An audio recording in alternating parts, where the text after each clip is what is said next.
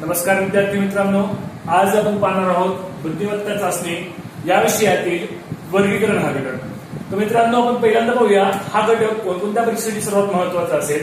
तर सध्या केंद्रीय विद्यालयाच्या ऍप्स निघालेल्या आहेत, त्यामध्ये पीआरटी आणि टीजीटी या दोन्ही पेपरसाठी बुद्धिमत्ता चाचणी हा विषय आहे. पीआरटीला रिझनिंग नवीन सिलेबसनुसार 10 गुणांना केले आहे, तर त्या 10 पैकी 1 मार्काचा प्रश्न नक्कीच या प्रकरणावर येईल. त्याचबरोबर टीजीटी साठी मात्र रिझनिंग हा विषय 40 गुणाला आहे. येथे मात्र 3 ते 4 प्रश्न वर्गीकरण या घटकावर नक्कीच येतील. त्यानंतर आपण बघूया 5वी स्कॉलरशिप आणि 8वी स्कॉलरशिप. तर मित्रांनो, 5वी आणि 8वी स्कॉलरशिप मध्ये 10% वेटेज वर्गीकरण या घटकाला दिलेलं आहे. त्यामध्ये संख्या, आकृत्या आदी शब्दसंग्रह असतो. तर संख्येला जवळपास 4 मार्क असे म्हणजे 2 प्रश्न 5वीला आणि 8वीला या दोन्ही परीक्षेमध्ये विचारले जातात. त्यानंतर आहे 8वीची NMMS परीक्षा, त्यानंतर NTS, BTS, junior IS, BDS इतर स्पर्धा परीक्षा, त्यानंतर नुकतीच येणारी 36,000ची मेगा भरती, त्याला सुद्धा बुद्धिमत्ता चाचणी महत्त्वाचा विषय आहे. तर या सर्वांसाठी काय आज आपण फक्त मोजके आणि महत्त्वाचे 10 सराव प्रश्न घेणार आहोत. तर मित्रांनो, यापुढील व्हिडिओ तुम्हाला जे अपडेट तुम्हाला मिळण्यासाठी आजच आपल्या चॅनलला सबस्क्राईब करा. या व्हिडिओच्या खाली सबस्क्राईब असं लिहिलेलं आहे, लाल अक्षरात, तर तिथे क्लिक करा आणि तुम्हाला जर एक नोटिफिकेशन बेल दिसेल तर या बेलला क्लिक करा, म्हणजे जर मी नवीन व्हिडिओ टाकला तर तुम्हाला त्याचे अपडेट्स येत जातील. तर मित्रांनो, आपण सुरू करूया. तर पहिला प्रश्न आहे, पहिला पर्याय आहे 10, दुसरा पर्याय आहे 20, तिसरा पर्याय आहे 6, चौथा पर्याय आहे 12. मित्रांनो, हा गणित सोडवताना एक गोष्ट लक्षात ठेवायची की या 4 पर्यायापैकी 3 पर्यायामध्ये समान संबंध असतो आणि एक घटक मात्र वेगळा असतो. तर आता समान संबंध नेमकं बघायचे असेल तर संख्या आहे, तर संख्येचे प्रकार पहिल्यांदा अप्लाय करा. वर्ग बघा, घन बघा, पाडे बघा, संख्यांची पट बघा, संख्यातील अंकाचा गुणाकार करा, संख्यातील अंकाची बेरीज करा. या सर्व प्रकारामध्ये तुम्हाला नक्कीच हा प्रकार एखादा प्रकार सापडेल. तर बघा विद्यार्थी मित्रांनो, 20, 6, 12 ह्या सगळ्या वर्गसंख्येच्या जवळच्या संख्या आहेत. आपण बारकाईने बघूया. 20 म्हणजे काय, तर 25चा वर्ग 5चा वर्ग वजा 5 म्हणजेच काय, 25ला 5 जर केलं तर आपल्याला 20 ही संख्या मिळेल. त्याच पद्धतीने मित्रांनो, 3चा वर्ग वजा 3, 3चा वर्ग आहे 9, 9 वजा 3 म्हणजे किती, 6. चौथा पर्याय बघूया. तर 12च्या जवळची वर्गसंख्या आहे 16, 16 आहे 4चा वर्ग. जर 4च्या वर्गातून मी जर 4 वजा केले तर म्हणजे 4चा वर्ग म्हणजे 16 वजा 4 बरोबर काय येईल, 12. तर पहा, 10 या संख्येच्या जवळचा वर्गसंख्या आहे मित्रांनो 16ची वर्गसंख्या आहे, 10 पेक्षा मोठी आहे आणि जवळची आहे. समजा मी 4चा वर्ग मधून 4चा वर्ग आहे 16, 16 मधून मला 6 हा अंक वजा करावा लागेल, त्यावेळेस मला 10 ही संख्या येईल. पण मित्रांनो, बारकाईने तुम्हाला असं असेल की नैसर्गिक संख्येच्या वर्गातून तुम्हाला तीच संख्या वजा करावी लागते, तेव्हा तुम्हाला ही संख्या मिळते. म्हणजेच काय, तर यांचा वर्ग वजा n, इथे n म्हणजे नैसर्गिक संख्या. म्हणजे बघा, ज्या संख्येचा वर्ग आहे तीच संख्या त्यातून वजा झालेली आहे. तिसऱ्या पर्यायात पण तसंच आहे, 3चा वर्ग वजा 3, चौथ्या पर्यायात 4चा वर्ग वजा 4. फक्त पहिल्या पर्यायामध्ये नाहीये, त्यामुळे पहिला पर्याय हा गटात न बसणारा पर्याय आहे किंवा वेगळी संख्या आहे, त्यामुळे आपला उत्तर ठरेल पर्याय क्रमांक 1. मित्रांनो, आता जाऊया दुसऱ्या प्रश्नाकडे. तर पहा मित्रांनो, हा थोडा सेकंड लेवलचा प्रश्न आहे, थोडा हार्ड प्रश्न आहे. तर तुम्हाला प्रथम प्रश्न परीक्षा असं देईल की 324 हा 18चा वर्ग आहे. त्यानंतर 729 हा सुद्धा वर्गसंख्या आहे, पण 567 ही वर्गसंख्या नाहीये आणि 406 ही वर्गसंख्या नाहीये.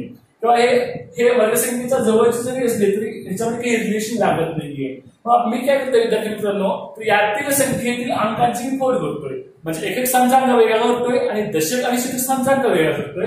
बघा बारकाईने बघा मित्रांनो, हा थोडा सेकंड लेवलचा प्रश्न आहे, थोडा डिफिकल्ट लेवल आहे. आता तुम्हाला बारकाईने जर बघितलं तर 4 म्हणजे एक स्थानच्या अंकाची तुम्ही 8 पट करा, 4 8 32 तुम्हाला दशक आणि शतक स्थानी तुम्हाला दिसेल. त्याचबरोबर तिसऱ्या पर्यायामध्ये बघा मित्रांनो, बारकाईनं 9 गुणिले 8 बरोबर 72. त्यानंतर चौथ्या पर्यायामध्ये बघा 7 गुणिले 8 बरोबर 56. पण हा जो 3 पर्यायामध्ये आपल्याला समान संबंध सापडलेला आहे, तो संबंध मी दुसऱ्या पर्यायामध्ये अप्लाय करतोय. बघूया आपण उत्तर येते का. 6 गुणिले 8 6 8 48, पण नाहीये, इथं दशक आणि शतक स्थानी 40 ही संख्या आहे. त्यामुळे मित्रांनो दुसऱ्या प्रश्नामध्ये आपले उत्तर असेल किंवा वेगळी संख्या असेल पर्याय क्रमांक 2 406. आता जाऊया तिसऱ्या प्रश्नाकडे. तिसरा प्रश्न अत्यंत सोपा आहे. तर तुम्हाला या तिसऱ्या प्रश्नामध्ये कोणांची मापं दिली आहेत. तर 4 कोणांची मापं आहेत. तर तुम्हाला कोणाचे प्रकार नक्कीच माहित असतील. तर पहा, म्हणजे ज्या कोणाचे माप 90 अंशापेक्षा कमी असते त्या कोणाला आपण लघुकोन असं म्हणतो. तर पहा, 42 अंश हा लघुकोन आहे, कारण याचे माप 90 अंशापेक्षा कमी आहे. त्याचबरोबर 65 अंश हा सुद्धा लघुकोन ठरतो. 31 अंश हा सुद्धा लघुकोन आहे. पहिल्या पर्यायाकडे जाऊया. 93 अंश म्हणजेच काय, तर हे माप 90 अंशापेक्षा जास्त आहे. मग विशाल कोनाची व्याख्या काय आहे, तर ज्या कोनाचे माप 90 अंशापेक्षा जास्त असते त्या कोनाला आपण विशाल कोन असं म्हणतो. म्हणून पहिला पर्याय असेल विशाल कोन. आता तुम्हाला नक्कीच उत्तर आलं असेल. तर यापैकी वेगळी संख्या कोणती असणार आहे. पर्याय क्रमांक 1 93 अंश. मित्रांनो पुढचा प्रश्नाकडे जाऊया. तर पुढचा प्रश्न हा संख्यांच्या प्रकारावर अवलंबून आहे. हा आठवी स्कॉलरशिपचा प्रश्न म्हणला तरी काही हरकत नाही आणि इतर सर्व स्पर्धा परीक्षेचा सुद्धा हा प्रश्न महत्वाचा आहे. तर पहा मित्रांनो, पहिल्यामध्ये वर्गमूळाच्या चिन्हामध्ये तुम्हाला काही संख्या दिलेल्या आहेत. तर पहिल्या पर्यायामध्ये आहे वर्गमूळ 8, दुसऱ्या पर्यायामध्ये आहे वर्गमूळ 15, तिसऱ्या पर्यायामध्ये आहे वर्गमूळ 19 आणि चौथ्या पर्यायामध्ये आहे वर्गमूळ 9. तर बारकाईने निरीक्षण केल्यास फक्त चौथ्या पर्यायाचं तुम्हाला वर्गमूळ काढता येईल. म्हणजे वर्गमूळ 9चं वर्गमूळ काय आहे मित्रांनो 3. तर वर्गमूळ 19चं वर्गमूळ निघत नाही, वर्गमूळ 15चं वर्गमूळ निघत नाही, वर्गमूळ 8चं वर्गमूळ निघत नाही. पण मित्रांनो बारकाईने बघा, ज्या संख्येचे वर्गमूळ काढता येत नाही त्या संख्येच्या प्रकाराला आपण अपरिमेय संख्या असं म्हणतो. म्हणून वर्गमूळ 8 ही अपरिमेय संख्या असेल. त्याच पद्धतीने वर्गमूळ 15 आणि वर्गमूळ 19 ही सुद्धा अपरिमेय संख्या आहे. आणि हा मित्रांनो आपण चौथ्या प्रश्नाकडे जात आहोत. तर पहिला पर्याय आहे वर्गमूळ 8 ही अपरिमेय संख्या आहे. वर्गमूळ 15 ही सुद्धा अपरिमेय संख्या आहे. वर्गमूळ 19 ही सुद्धा अपरिमेय संख्या आहे. पण चौथ्या पर्यायाचं वर्गमूळ परिमेय संख्या आहे. परिमेय संख्या म्हणजे काय, ज्या संख्या आपल्याला p भागिले q या स्वरूपात म्हणता येतात आणि q is not equal to 0. q ही संख्या शून्य सोडून असली पाहिजे. तिन्ही संख्या p भागिले q स्वरूपात मांडता येतील. त्यांच्या खाली काही छेद काही म्हणजे वर्गमूळ काय असेल, छेद काय असेल, एक छेद असेल. तर पुढचा प्रश्न जाऊया मित्रांनो. पुढचा प्रश्न आहे त्याचा पहिला पर्याय आहे 32, दुसरा पर्याय आहे 72, तिसरा पर्याय आहे 16, चौथा पर्याय आहे 98. तर बारकाईने निरीक्षण करा मित्रांनो. तर 32 ची मी दुप्पट करतोय. 32 गुणिले 2 बरोबर 64. त्याचबरोबर 72 ची मी दुप्पट करतोय. 72 गुणिले 2 बरोबर 144. 16 ची दुप्पट केली 16 गुणिले 2 बरोबर 32 आणि 98 ची दुप्पट केली 98 गुणिले 2 बरोबर 196. तर आता आलेल्या गुणाकाराकडे निरीक्षण करा. 64 ही वर्गसंख्या आहे, 8चा वर्ग आहे. 144 देखील वर्गसंख्या आहे, 12चा वर्ग. 196 देखील वर्गसंख्या आहे, 14चा वर्ग. फक्त वर्गसंख्या कोणती नाही मित्रांनो, 32 ही संख्या नाही. त्यामुळे वेगळी संख्या असेल 16. तर विद्यार्थी मित्रांनो आपण पाहूया आता 6वा प्रश्न. मित्रांनो आपला पहिला प्रश्न आपण बघितला होता n² वजा n या सूत्रावर आले. तर 6वा प्रश्न आहे वर्गसंख्या म्हणजे नैसर्गिक संख्याचा वर्ग अधिक ती संख्या. या फॉर्म्युला हा प्रश्न प्रकार आहे. बघा आपण बघूया पहिला प्रश्न. पहिल्या पर्यायाकडे बघूया. तर 72 पेक्षा लहान वर्गसंख्या आहे 64. म्हणजेच काय, 8चा वर्ग अधिक 8. 8चा वर्ग 64, 64 प्लस 8 72. त्याचमध्ये दुसऱ्या पर्यायाकडे पाहून जाऊया. 5चा वर्ग म्हणजे 25. त्यामध्ये मी 5चा वर्ग 25 घेतला आणि 30 संख्या मी त्यामध्ये मिळवली. म्हणजेच काय, 25 5 बरोबर काय येईल, त्यात मित्रांनो 30 येईल. तिसऱ्या पर्यायाकडे जाऊया. तर तिसरं 90 पेक्षा लहान वर्गसंख्या आहे 81. तो आहे 9चा वर्ग. म्हणजेच 9चा वर्ग मध्ये मी 9 ही संख्या मिळवली. म्हणजेच काय, 81 अधिक 9 बरोबर काय येईल, 90 येईल. तर बघा 8 या संख्येपेक्षा लहान वर्गसंख्या आहे 4. मग बघा 4 आहे 2चा वर्ग. 2चा वर्ग अधिक 2, 4 अधिक 2 बरोबर 6. म्हणजे काय, त्याच्यात वेगळी कोणती संख्या असणार आहे, तर वेगळी संख्या आहे मित्रांनो पर्याय क्रमांक 4. वेगळ्या बसणारी संख्या असेल तर क्रमांक 4 8. आता जाऊया 7व्या प्रश्नाकडे. तर 7वा प्रश्न आहे पहिला पर्याय आहे 907, दुसरा पर्याय आहे 584, तिसरा पर्याय आहे 286, चौथा पर्याय आहे 457. तर आता पहा मित्रांनो, तर संख्येचे प्रकार इथे मात्र इथं बसत नाही. तर इथं संख्येची पट किंवा संख्येचा गुणाकार संख्येची बेरीज आपल्याला अप्लाय करून बघावं लागेल। बघा मित्रांनो, मी संख्येची बेरीज ह्या चारही पर्यायाच्या संख्येच्या अंकाची बेरीज करतोय मी, तर 9 + 0 + 7 = 16। दुसरा पर्याय मी करतोय 5 + 8 + 4 8 × 5 13 13 × 17। तिसरा पर्याय मी करतोय 2 + 8 + 6 = 16 and 4 + 5 = 7 = 16। तर बघा, तर या चार पर्यायापैकी तीन पर्यायामध्ये ज्या संख्येतील अंकाची बेरीज 16 येते आणि दुसऱ्या पर्यायामध्ये अंकाची बेरीज 17 येते। त्यामुळे या प्रश्नामध्ये गटात नवस्थानी संख्या असेल पर्याय क्रमांक 2 584। समजते मित्रांनो? तर आपण जाऊया पुढच्या प्रश्नाकडे। तर 8वा प्रश्न आहे, त्याला पहिला पर्याय आहे 382, दुसरा पर्याय आहे 264, तिसरा पर्याय आहे 443 आणि चौथा पर्याय आहे 831। तर मित्रांनो, बारकाईने बघा तर या संख्येकडे, तर पण निरीक्षण करा, कारण संख्येच्या अंकाची बेरीज मात्र इथे येत नाहीये, कारण 8 × 2 10 × 3 13 होतं आणि 6 × 4 10 × 2 12 आणि इथे बघा 4 × 4 8 × 3 11। प्रत्येक संख्येतील संख्येची अंकाची बेरीज मात्र वेगळी येते। मग मी मात्र इथं गुणाकार करतोय, संख्येतील अंकाचं काय करतोय? गुणाकार। आता बघा 3 × 8 × 2 8 × 24 × 2 48। 2 × 6 × 4 6 × 24 × 2 48। तसंच बघूया 4 × 4 × 3 4 × 16 16 × 48। तर चौथ्या पर्यायाला हाच फॉर्म्युला अप्लाय करू आपण, बघूया काय उत्तर येतं। 8 × 3 × 1 8 × 24 24 × 1 24। बघा तीन पर्यायामध्ये गुणाकाराचे उत्तर आले 48, चौथ्या पर्यायामध्ये आले आहे 24। त्यामुळे वेगळी संख्या किंवा वेगळा पर्याय असेल पर्याय क्रमांक 4। समजते मित्रांनो? आता आपण जाऊया पुढच्या प्रश्नाकडे।